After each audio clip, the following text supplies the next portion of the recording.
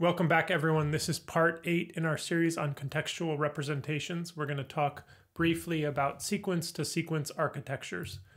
To kick it off, I thought I would begin with tasks. These are going to be tasks that have natural sequence-to-sequence structure, and I'm trying to leave open for now whether we would actually model them with sequence-to-sequence architectures. That's a separate question. Seq2seq tasks include machine translation, of course. This is a classic one where a text in one language comes in and we would like to produce text in another language as the output.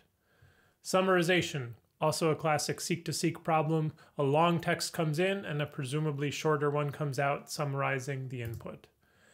Free-form question answering, where we're trying to generate answers. This could also be a Seq2seq problem where a question, maybe with some contextual information, comes in, and the task in decoding is to generate an answer. Dialogue, of course, classic Seq2seq problem, utterances to utterances.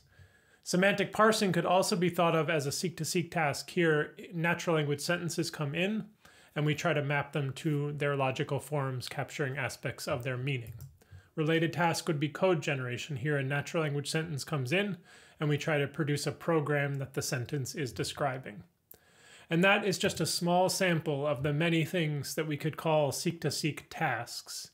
And even these are just special cases of the more general class of things that we might call encoder-decoder problems, which would be agnostic about whether the encoding and decoding involve sequences. They could involve images, video, speech, and so forth. I've been offering historical notes throughout this series of lectures, and I think this is a nice point to emphasize that the RNN era really primed us to think about Seq2seq problems in the context of transformers. On the left here, I have a classic RNN formulation of a Seq2seq problem where we have the input sequence A, B, C, D, and then we begin decoding with this special symbol, decode X, Y, Z, and then we produce our N token, and that is the job of decoding. The historical note here is that those tasks evolved from standard RNNs into RNNs with lots of attention mechanisms on the top here, designed specifically to help the decoding steps remember what was in the encoding part by offering all of these attention mechanisms back into that encoding phase. And what we see again in the transformer paper is a full embrace of attention as the primary mechanism and a dropping away of all of these recurrent mechanisms here. In the context of transformers, we have a variety of ways that we could think about Seq2seq problems, one of them being encoder-decoder, but other options present themselves. This is a nice figure from the T5 paper, which we'll talk about in a second. On the left, you have encoder-decoder, as I said, where we fully encode the input in the encoder side with some set of parameters, and then possibly different parameters do decoding, where in the decoding steps we attend fully back to all the steps from the encoder. But we needn't have this encoder-decoder structure. Another option, for example, would be to simply process these sequences with a standard language model. So in the middle here, you have transformer-based language model, and you can see that characteristic attention mask where we don't get to look into the future, but rather can only attend to the past, even for the part that we're thinking of as the encoded part. An obvious variation of that would be to take our language model and when we do encoding, do a full attention connection set across all the things that we're doing in coding. That's what you can see reflected here, where when we're doing encoding, just as in the encoder-decoder structure, we can have every element attend to every other element. And then here, when we start to do decoding, that's where the mask can only look into the past and not the future. So that's a nice framework for thinking about this, and the middle and right-hand options have become increasingly prominent as people have explored ever larger variants of the GPT architecture, which is a standard language model. But I'm going to focus now on two encoder-decoder releases that I think are very powerful, beginning with T5, which was the source of that nice previous framework there. T5 is an encoder-decoder variant that had extensive multitask, supervised and unsupervised training across lots of different tasks. And then one very innovative thing that they did in the T5 paper, which really gives us a glimpse of what was about to happen with in-context learning, is that they offered task prefixes like translate English to German, colon, and then you got the true input. And so that instruction on the left is kind of telling the model what we want to do in decoding. And it guides the model, in this case, to do translation, but the same part after the colon could be performing a sentiment task given a different description of the task before the colon. Wonderfully insightful thing where we express all these tasks as natural language, which we simply encode, and that guides the model's behavior essentially as though those task instructions were themselves structured information as inputs to the model.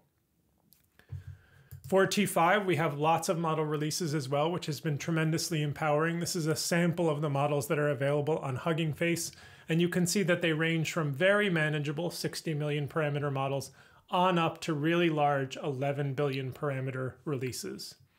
Relatedly, the FLAN T5 models are variants of the T5 architecture that were specifically instruction tuned, and that's a set of methods that we'll talk about in the next unit of the course. Those are also very powerful.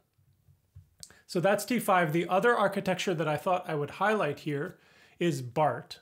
BART has some similarities and some real differences with T5. The essence of BART is that on the encoding side, we're going to have a standard BERT-like architecture. And on the decoding side, we're going to have a standard GPT-like architecture. That's fairly straightforward. What's interesting about BART is the way pre-training happens. This is essentially oriented around taking corrupted sequences as input and figuring out how to uncorrupt them. So what they did on the corrupting side is, for example, text infilling, where whole parts of the input are masked out or removed, sentence shuffling, where we reorganize parts of the input, token masking, token deletion, and document rotation.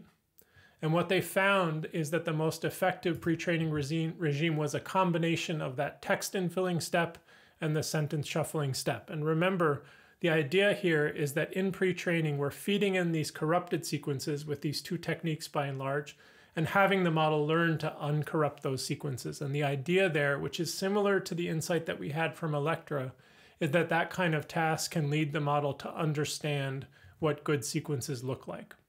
So that's the pre-training phase. If you download parameters from Hugging Face, they're likely to be pre-trained in this kind of uncorrupting fashion.